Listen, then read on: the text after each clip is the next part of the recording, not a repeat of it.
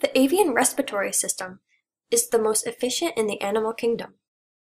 The primary functions of the respiratory system are to supply oxygen to the body tissue and to carry away carbon dioxide produced by high levels of metabolic activity.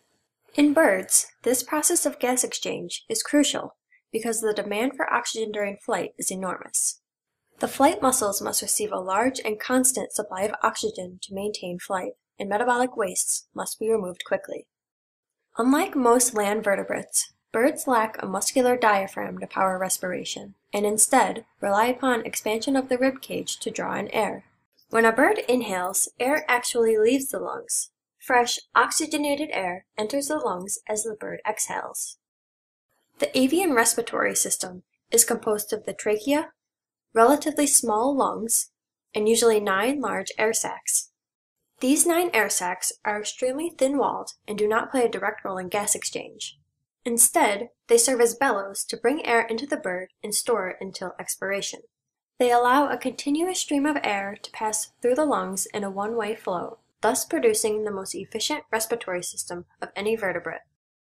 They are also connected to certain pneumatic bones, aiding the bird in shedding excess heat from its body as it breathes, which would be fatal if not removed. These air sacs include a pair of cervical sacs, a single interclavicular sac, a pair of anterior thoracic sacs, a pair of posterior thoracic sacs, and a pair of large abdominal sacs. All of the air sacs participate to some extent in the respiratory process. All of the posterior air sacs expand on inspiration, while all of the anterior air sacs contract on expiration. The path of a breath through the system can be summarized in 4 steps. During the first inhalation, the breath travels down the trachea, into the left or right bronchus, through the lung, and into the posterior thoracic and abdominal air sacs.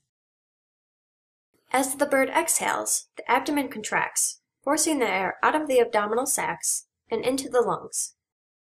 Within the lungs, the air passes through parabronchi and eventually through air-capillaries.